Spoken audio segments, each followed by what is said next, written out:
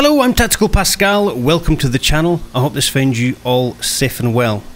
In this video I'm going to show you how to trim the Apache easily, because I'm not going to lie, I do find flying the Apache very simple, and I'll show you how I do it. It's probably not the correct way to do it. I'm not an Apache pilot, but I do fly in DCS and I know how it works for me in DCS, so hopefully this video is going to help you trim out like an absolute champion and hold it steady so that your friend or George can destroy targets. So let's get cracking.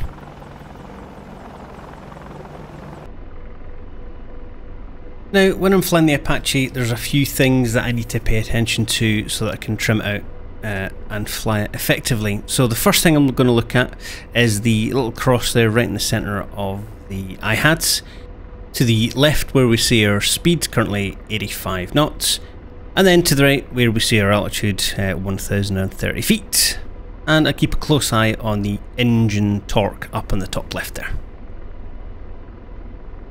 Now, when you're flying along straight and level, what you want to do is position that crosshair right in the middle of the that sort of dashed horizon line, and that's going to keep you flying steady and level. Now, on the right hand side, you can see a little arrow next to the height. That tells you if you're going up or if you're going down. So if you maintain that arrow in the middle and you maintain your crosshair on the line, and then it'll maintain that height, that speed as you fly forward, trim to that setting. Now, I continually trim. Now, when I say continually, I mean every time I make an adjustment, I trim the aircraft.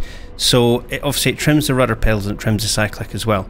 So once I'm happy that I'm trimmed up, now I fly with the default settings that the module came with. I use a Thrustmaster Warthog, and I've got T-Flight 100 pedals or T-Flight pedals, whatever. They're not very good rudder pedals I have. Now, because I trim, I need to recenter my pedals as soon as I trim. So as soon as I trim up, when I release that trim button, I need to move my feet back at the same time and then basically zero all my controls. Now, there are settings in the AH-64D special settings you can adjust, so there's a little delay between it actually resetting those controls for you, so you don't get a little nose wobble like I do. But when I trim the aircraft, I position that crosshair where I want to go. Now, if it's above that dashed horizon line, it means I'm going to be slowing down. So if I want to slow down, I'll put the crosshair above, press trim, and that'll trim the nose in a higher up attitude. If I want to speed up, I put it below, and then I trim again. Now, you'll see later on the video, you can hold that as you fly in orbit around. You can trim it so it's in an orbit, and you control that height with the collective. So I want to slow down. I'm going to bring the nose above that horizon line and I'm going to trim. That's going to start to slow me down. Nose up again, so I'm pulling back on the stick and trimming there. And we're descending slowly towards the area. If I want to arrest the descent, I need to add power with the collective, but I also need to then add left pedal, because as you add power, the nose wants to yaw around to the right. So I'm going to fly towards this area and just descend down into it. Now, you can do it a lot faster than I'm doing now, but I'm trying to do it nice and slow for demonstration purposes. So nose down, trim. Let's get a little bit faster now. Now I'm going to drop the collective, but bring the nose up. And that will slow my rate of descent. And if I want to control this rate of descent now, I'm just going to hold my nose slightly above the horizon and trim there. I'm passing through 45 knots, slowing down still. I'm watching that rate of descent, 300 feet now. Watch the nose go down. I'm adding collective there, and I'm beginning to level my nose out because I'm getting ready to come into my hover. So I'm going to put nose down onto the horizon, add power. Trimmer there. We're still moving forward at 15 knots. So I'm now watching on the right hand side. Just keeping that arrow centered at 50 feet. We're almost there. 6 knots. 5 knots. 4 knots. It's feeling comfortable here, so trim. Slight right motion there, so trim again. And then we just hold. You can switch to the hover mode and try and obviously keep that circle centered. But I prefer flying in this mode. It's just the way I prefer it.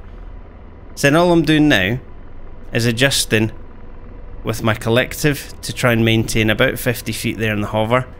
Then I'm just continually adjusting the cyclic. And then when it's comfortable again, if I feel it's a better position than it was earlier, trim. Now the trim system can be used for a load of cool things. So if you wanted to trim at low level and fly along, you can do it easily. But if you wanted to orbit around the target, you just position the aircraft in the angle that you want, and then you control that climb or descent with the collective. So if I trim there, it'll get above those trees. My aircraft will hold in this sort of slightly left angle of bank. Let me bank it even further, trim again. Now what I'm working on here, let me turn and trim. What we're working on here is the collective to control our altitude. So we'll maintain this left-hand orbit, but as we turn, we need to add a little bit of power, take off a little bit of power, add a little bit of power, take off a little bit of power. So you can see here the controls, I'm not moving anything except my collective, and that's just going very slight increments up and down.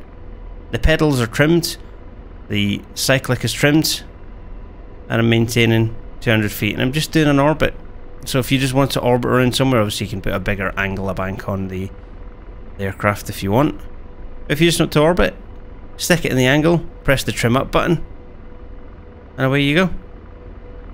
Easy peasy.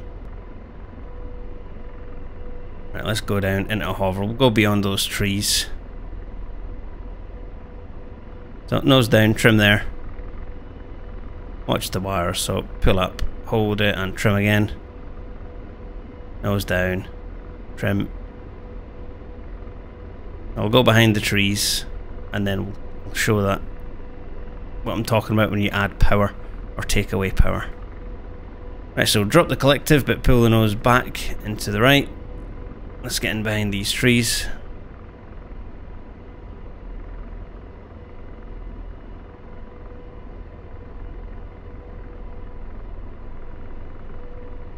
And add power so we don't sink too much.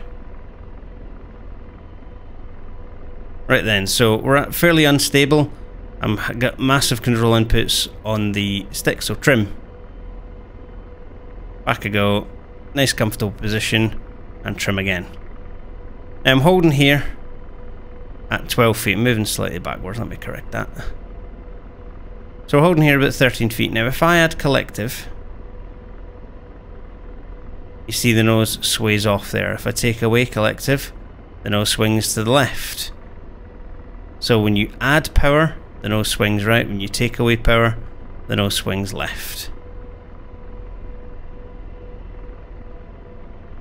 But I recommend for practicing with the Apache is find areas like this where you've got little trees or little areas that you can just practice getting in a stable sort of position like I am now. I'm roughly stable.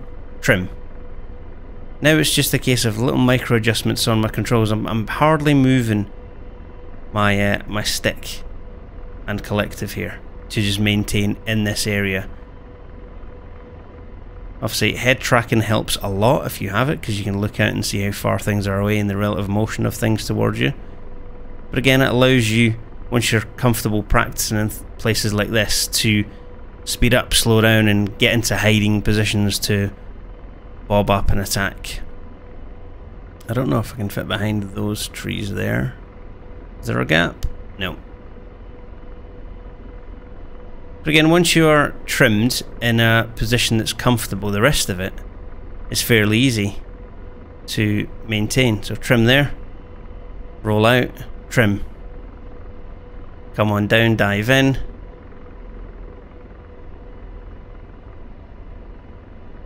And recover with your controls, happy there, trimmed.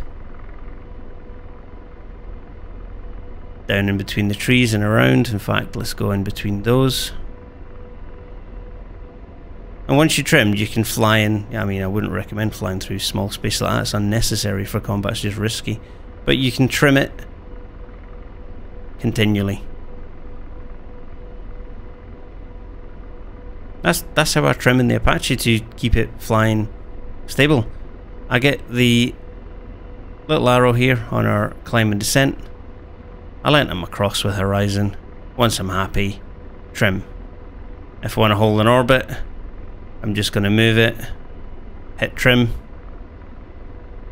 and then let the aircraft do the work. If I want it to go the other way, right pedal, right side click, trim.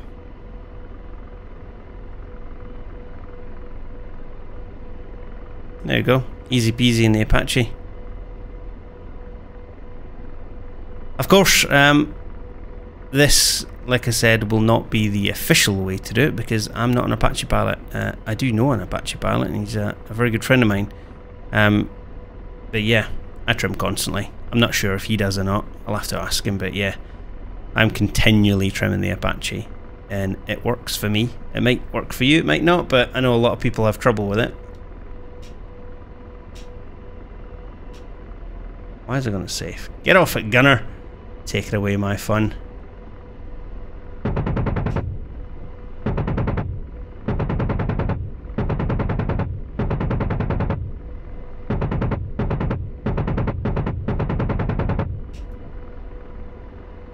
Yeah, Apache, trim. I don't find it difficult because I continually trim until it feels comfortable where I am. Give it a try. Let me know how you get on in the comments below. And if you have a different way of doing it, a better way of doing it, I know there's other people that have got videos out there, but mine is basically keep pressing that trim button when you're happy, when you're flying in an attitude that you want to do, hit trim, return the controls to center. Right now I've got no hands on the controls, my collective is, I'm climbing, so adjust your collective. And you can fly the Apache, hands off throttle and stick, or hands off collective and cyclic really, because you are happy with your trim settings. And you can fly fast, you can fly slow, and all you need to do is trim. Easy. Thank you very much for watching. Until next time, Tactical Pascale out.